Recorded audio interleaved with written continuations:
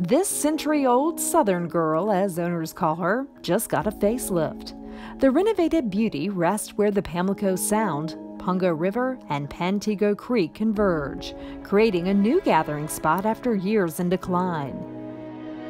The property had been sitting idle for close to 6 years, and it was deteriorating, and we felt like we could step in and restore it and bring it back to life. Ready to sparkle and shine again, this grand old dame of Belhaven is open for business as a boutique hotel and special event center. Isn't this an incredible entrance? Look at these chandeliers. They're original to the property, and they were meticulously renovated and restored.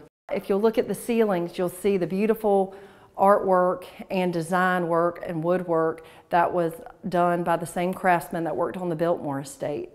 Local investors recently renovated the 1904 property.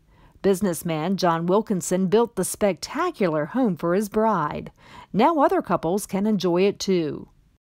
Here, the manor is beautifully dressed for a wedding. The bridal suite is one of 6 bedrooms included in the house rental. Fresh linens and paint update the spacious, comfortable rooms, while still featuring many of the landmark's original fixtures and furniture. It's just been very refreshing and exciting to be a part of that, to be a part of the continuation of our community and our town restoring itself and reinventing itself. Hello. Deep water and new docks lure boaters to the marina just a half-mile or so from the intercoastal waterway. People are just stopping here after they have friends that make a recommendations, and they fall in love with it. And I can understand why. It's beautiful here. With 17 slips and laundry and shower facilities, you can stay aboard your boat or sleep on shore in one of the nightly rentals. Enjoy this room above the marina with incredible views, or cozy up in one of the 3 bungalow rooms named for each of the nearby bodies of water. 3 rooms inside the manor house are also available nightly. The Pansy, Rose, and Queen Anne's Lace rooms offer comfortable accommodations with a porch and rockers close by to relax or read a book. To my knowledge, we don't have any ghosts, but we have a ton of history here and a lot of good times. And I think when you walk into the house, you will feel it and you will know exactly what I speak of, because it's just a place meant for celebrating and for having a good time and for being with family and friends.